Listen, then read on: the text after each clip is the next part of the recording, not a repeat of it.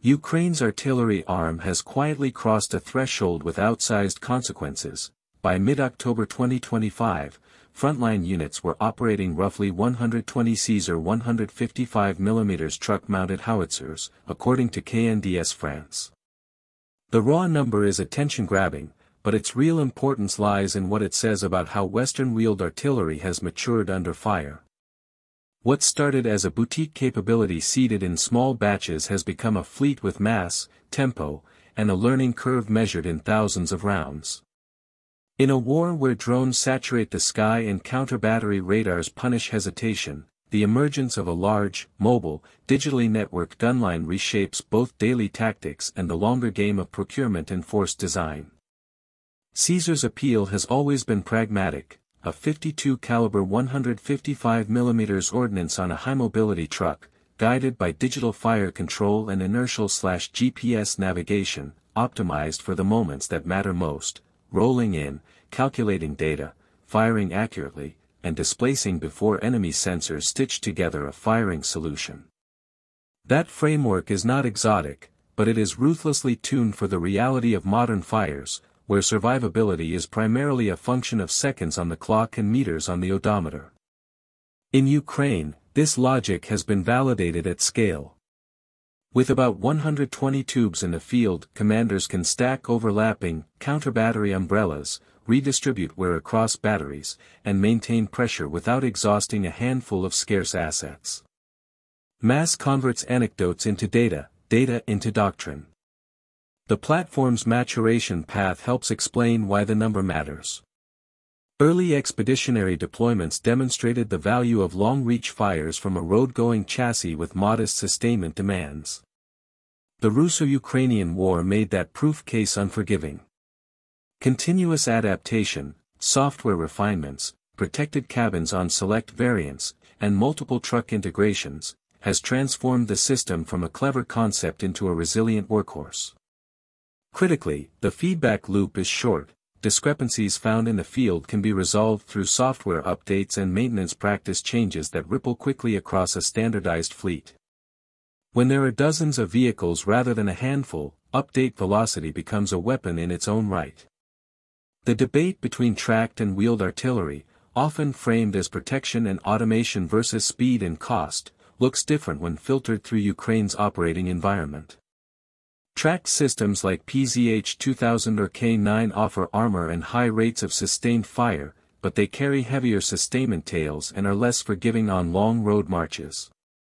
Caesar tilts the trade space toward mobility and through-life economics. On roads, a trucked gun covers distance quickly, consumes fewer specialized parts, and can exploit civilian infrastructure for movement and maintenance. In a battlespace defined by rapid sensor-to-shooter cycles and persistent overhead surveillance, the ability to relocate frequently and unpredictably can be as decisive as armor thickness. Counter-battery warfare is where the fleet-level shift becomes most visible. With sufficient density, Ukraine can choreograph fires that force the adversary to choose between immediate displacement, reducing their own rate of fire, or lingering and accepting rising risk.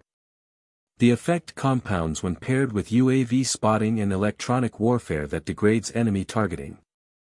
Instead of a few high-value guns sprinting between hides, a networked mass of wheeled howitzers can maintain a rolling barrage of interdiction, interdict resupply routes at depth, and exploit short windows created by reconnaissance strike complexes.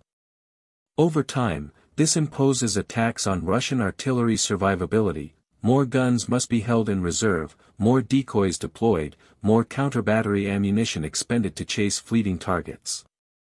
Survivability is not only about movement, it is about predictability. Caesar's digital architecture and crew drills compress firing cycles to tens of seconds. Short dwell times deny adversary sensors the prolonged signatures they need, and frequent micro-relocations disrupt pattern-of-life analysis. The payoff is cumulative. Fewer losses per mission means more missions completed per tube, which in turn produces a richer record of reliability data, which then refines maintenance intervals and spare part provisioning. The result is a positive feedback loop in which operational practice improves sustainment efficiency and sustainment efficiency enables higher operational tempo. Economics sit close to the surface. The value proposition for wheeled 155mm guns is as much about cost per effect as it is about sticker price. Commercially derived truck components, simplified maintenance, and the ability to self-deploy over long distances bring daily operating costs down, especially when units are racking up road mileage between firing points. In a high-attrition, high-tempo war, that delta compounds.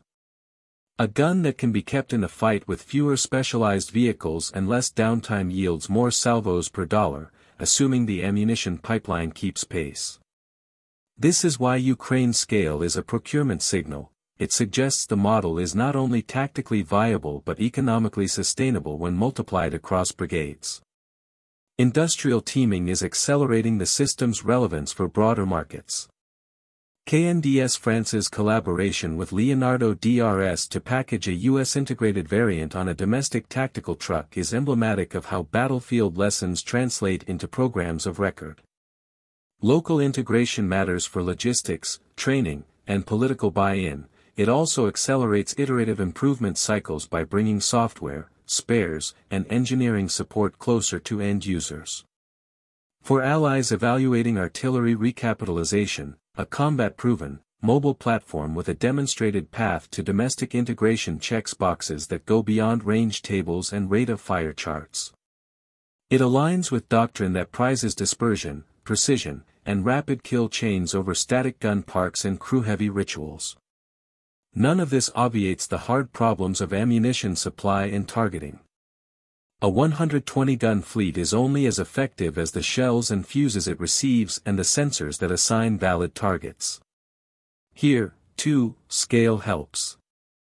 Standardization across batteries simplifies training for precision munitions, makes digital fire control updates more impactful, and creates predictable demand signals for industry. The same mass that improves counter-battery coverage also justifies investments in smarter fuses, longer-range projectiles, and more robust C2 links. As the fleet grows, incremental improvements in munitions and software yield outsized effects, because there are more systems ready to exploit them on any given day. For the adversary, this shift imposes a different calculus. Drone feeds that once found a handful of high-value guns now face a moving mosaic of look-alike trucks that appear, fire, and vanish. Counter-battery radars that cue on muzzle flashes must contend with shorter cycles and greater dispersion. Logistics hubs and transit nodes are held at risk deeper and more persistently, complicating resupply rhythms. The counter to mobility is often more ISR and faster kill chains, but that raises the resource burden and forces trade-offs elsewhere. In effect, a scaled fleet of agile howitzers dilutes the efficiency of enemy targeting while concentrating the efficiency of one's own. The strategic message is straightforward. Ukraine's experience demonstrates that a lean, digitally driven, shoot-and-scoot artillery concept not only survives in a drone-dense, radar-swept battle space, it scales. That scaling converts tactical virtues into operational leverage and turns operational leverage into industrial momentum. For planners, the lesson is to pair such fleets with resilient communications, abundant munitions, and agile sustainment. For industry, it is a prompt to prioritize software velocity, modular protection options, and logistics footprints that fit the real world rather than the range brochure. For allies, it validates a procurement path that balances performance with availability and survivability with cost over time. What began as a modest infusion of truck-mounted guns has matured into a fleet capable of reshaping the daily geometry of the front. The move from boutique to mass does not merely add firepower, it changes how long-range fires are scheduled, how adversaries behave, and how the next round of artillery programs will be written.